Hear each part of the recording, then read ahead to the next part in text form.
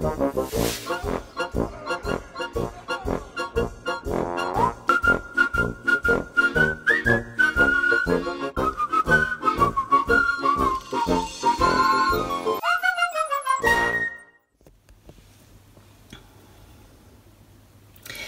good morning quirky birders, it's Lynn here and your long awaited video of your Highland Cow.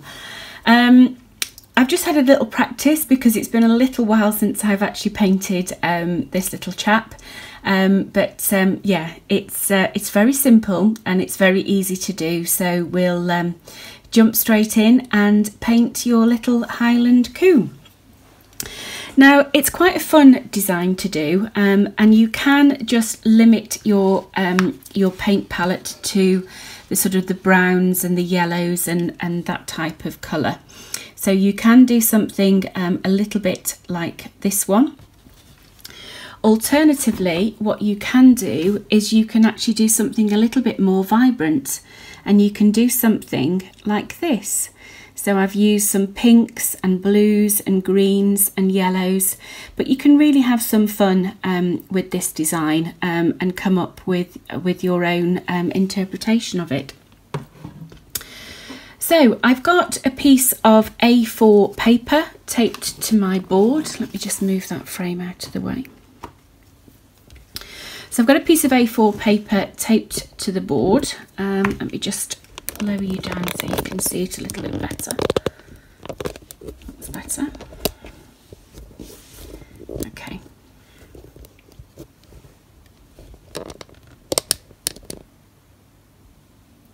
Yeah, that's better. Okay, so to do your little Highland Cow, what you need to do is you start by just drawing in the little nose of the cow. And the little nose of the cow is a little bit sort of uneven. So you're going to come around like a little sort of wonky C shape. You want a bit of shape to it, a bit of a lip. And it doesn't have to be perfect. It doesn't have to be symmetrical, because he is a little quirky cow.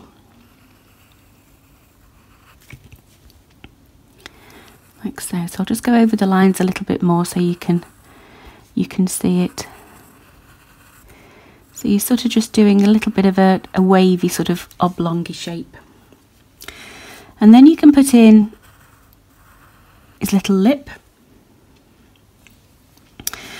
And then you need to just put in the top of the head. So the top of the head is about an inch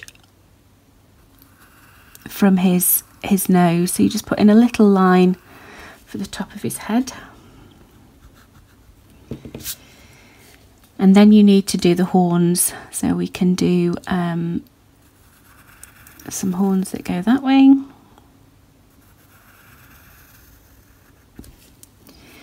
and then we'll do them going this way.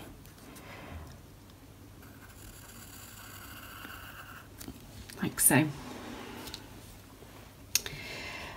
It's always nice to just put in his, just lay it down. There we go, it's a bit better. It's always nice just to put in his little eyes, so we can pop his little eyes in, so you've got a marking for that. And then you just need to then put the ears in. So you come behind the horns and then just extend the ears out like that. And then it's nice just to mark the shape. So all you're going to do is just do some little pencil marks just to fill in those ears and just give you a bit of a guide with the ears. Like so. You can put in the pencil lines of his little parting.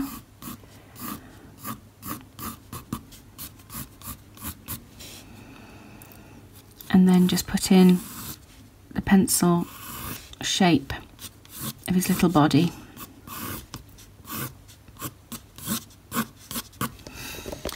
And that's it for the drawing. That's all you need to do. You can give your little cow a couple of little nostrils. But that's it. That's all we need to do. And then what we can do is we can start to apply a little bit of paint. So I'm going to just use a little bit of the yellow ochre colour.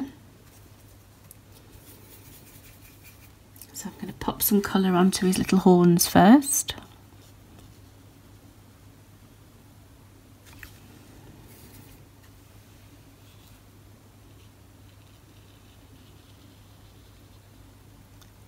Like so.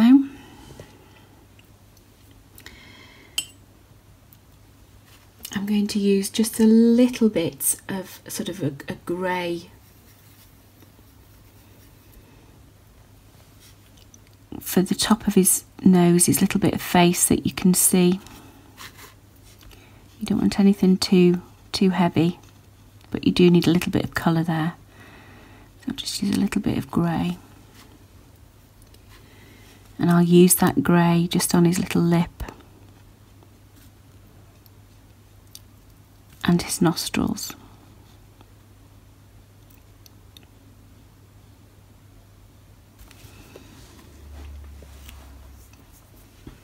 And then we can just paint in a couple of little blobs of colour onto his little nose. So we'll just put in a little bit of colour just to one side there and under that nostril.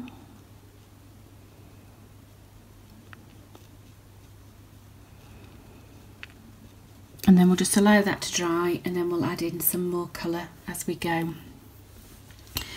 So now we can make a start on putting some paint down onto his body. I'm just going to wait for this little bit of his face to dry before I come up this end, so we'll start on the body. And all you're going to do is just build the colour as you go, so very, very similar to how you did the little quirky bird. So we'll just start by putting in some brown, and all you're doing is just doing some nice feathered strokes and just push that paint away from the neckline of your little cow.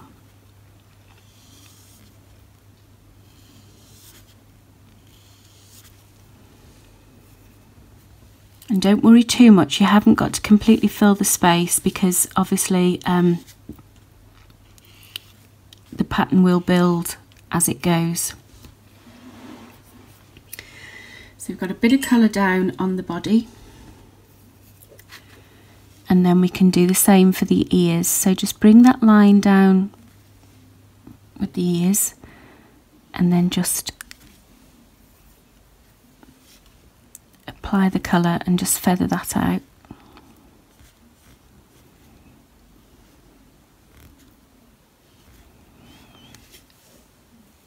And do the same again the other side, just follow that line and then just feather those ears out.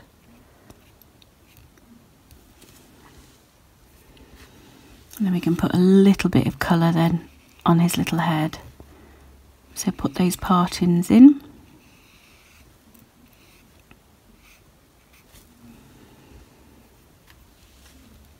And the same the other side.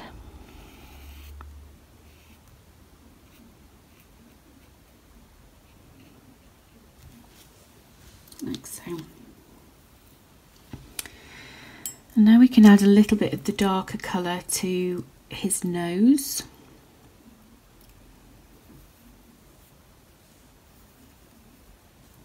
So just take the excess off. And then just put another little splodge of colour on his nose.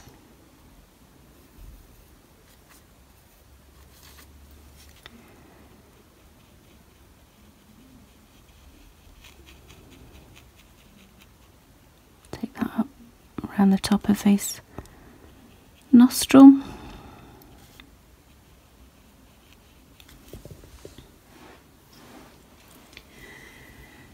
And then we can come back down to the body and work with a darker colour. So I'm going to just mix a little bit of the brown. Just warm it up ever so slightly with a little bit of the yellow. Okay. And then we just repeat the process. So we can put in some brown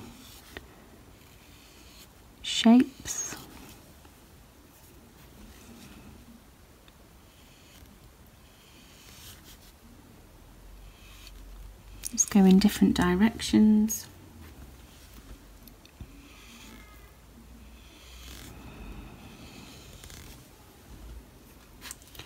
You can do some shorter ones just at the bottom.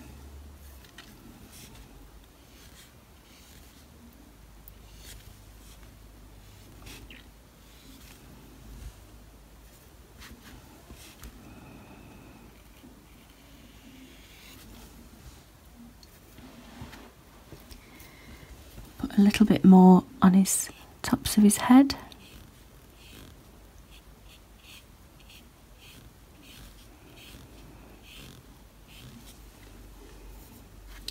And just wisp it out sort of ever so softly. Try to be quite delicate with your brush stroke so you get that lovely, soft, furry texture, particularly around the head. And then we'll just do the same along his little ears again.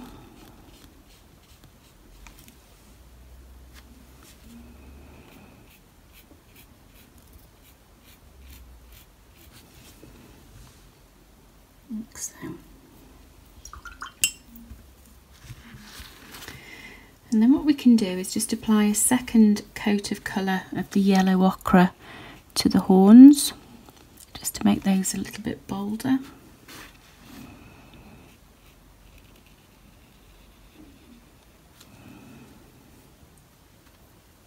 And then we'll just put a little bit of the yellow just on the little nose. And don't worry if it bleeds through now on the nose, that's absolutely fine. It just adds to just that little bit of texture in the centre of your picture.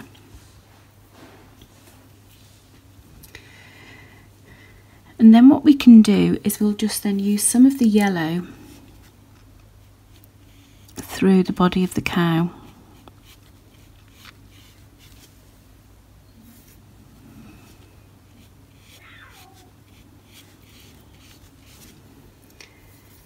When it comes to you doing this, obviously you can take a little bit more time than what I'm doing.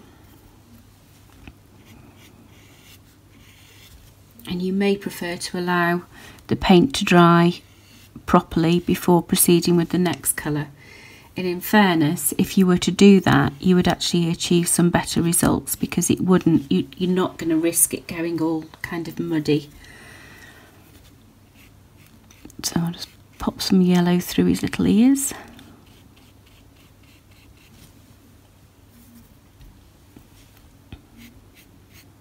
Down his face.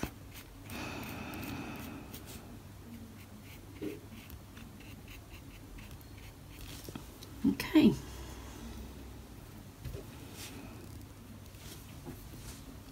So that's pretty much it for the painting of your little Highland Cow.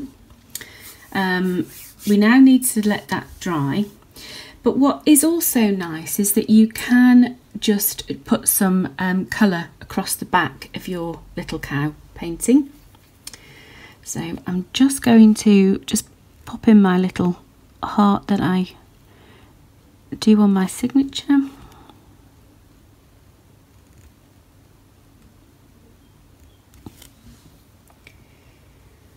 Just drop a bit more colour into that, it's a little bit pale.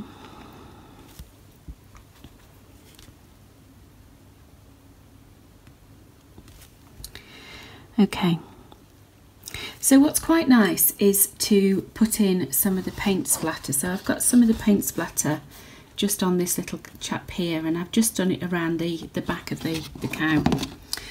And to do that, you are going to use the same colours that you've used for your in your cow. So I'm going to start by taking up some of the brown on my brush, and then just using a pencil, I'm just going to literally just strike the brush against the pencil. And I don't want anything too heavy, I just want a nice little bit of a background to our little cow. And I'm not going to do all the way round, I'm not coming down at the bottom, I'm just literally just doing it at the back. I'll take up some yellow because yellow works very well with a bit of splatter.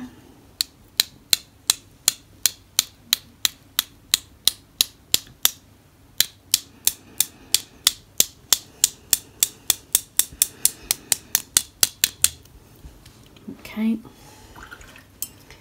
and we'll just put a little bit of burnt sienna through.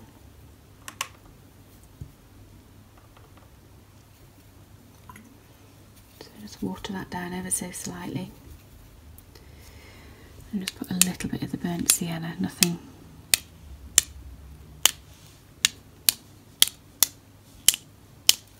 Okay. So that now needs to dry. If you've got any little paint splatter marks, then just smooth those out. You can just do that with a wet brush, or you can just leave them, it's absolutely fine.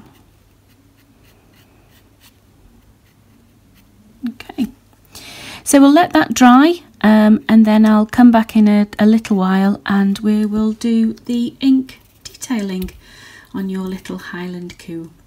So I'll see you in a little while. Okay, so I'm back again with the little Highland Cow, and we just need to put in the ink details now on this little chap. So I've got my gel pen ready. Just actually swap that. There we go. So all we're going to do is we'll start by going around the outside edge of the little cow's horns, and we'll come up and around this one as well.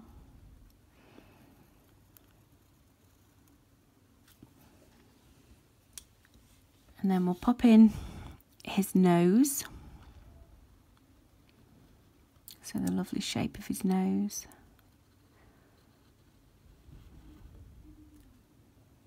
And then his lip.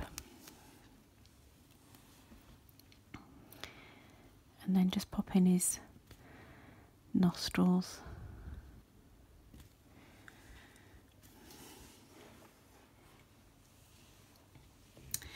And then we can just do his little eyes. So we'll draw in one eye and then the other. And then you can give him some little eyebrows.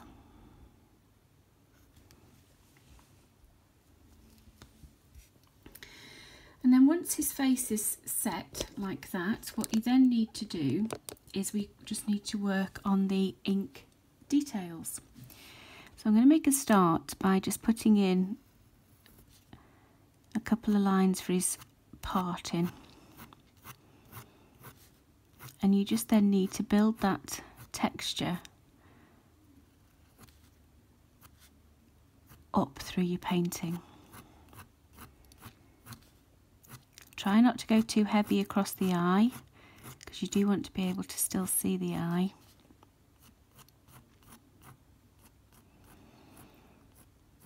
And put some in going the other way. And then just some nice wispy ones at the edge.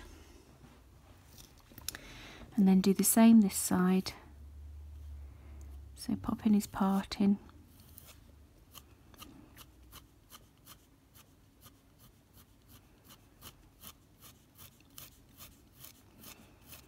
And don't go too heavy over the eye, like so.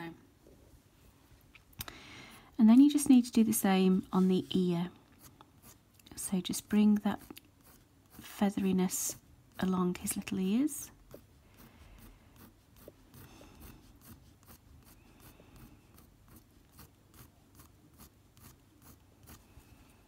Again this side.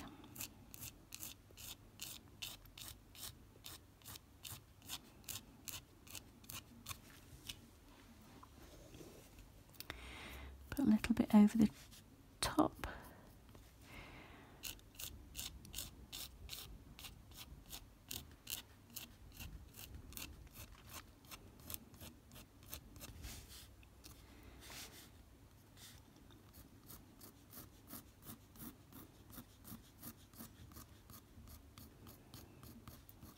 Like so.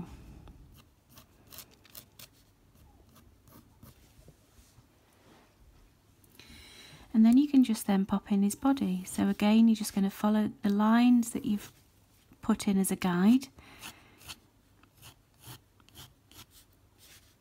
And then just add in the different texture using the pen.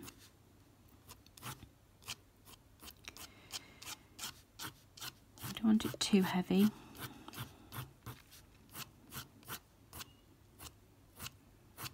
And try not to get the pen on his face.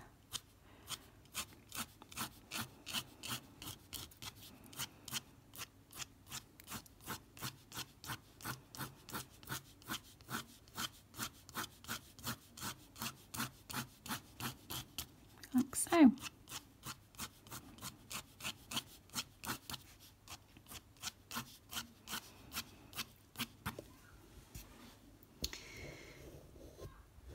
And that's it. That's pretty much how you paint a very, very simple and quirky little Highland Cow. So I hope you've enjoyed that. I'd love to see your interpretations of this design. Like I say, you really can have some fun. You could even do it as something for a Christmas card. Maybe put some little baubles or fairy lights off his little horns. But yeah, have some fun with it. It's a great, great picture to do, and it really is rather lovely and suitable again to be upscaled or even just downsized. So enjoy yourself. Please do share your work to the page, and I shall see you all for the daily challenge starting tomorrow. Goodbye.